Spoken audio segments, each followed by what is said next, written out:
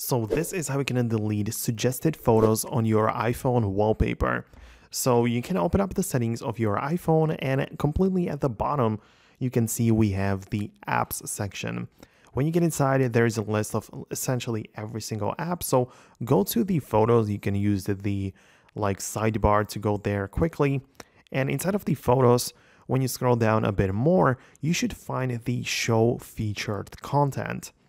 And it is like just one toggle, and the little description there says that it will allow featured photos and memories to automatically appear on this device. So not only inside of the photos, but featured photos when you set up a wallpaper, which is the suggestion which you probably want to remove and avoid. So this is a thing which you might be interested in.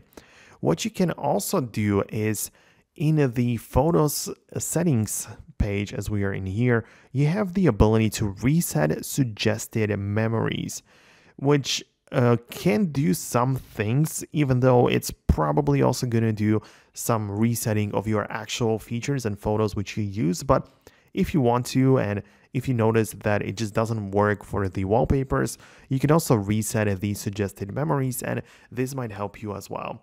So these are the settings which I would recommend you to change to avoid suggested photos on your iPhone wallpaper. Let me know below if you managed to get it to work. And if you like this type of tutorial where I just dive directly at the topic, then make sure you subscribe to Foxtecc so you never miss videos like these in the future.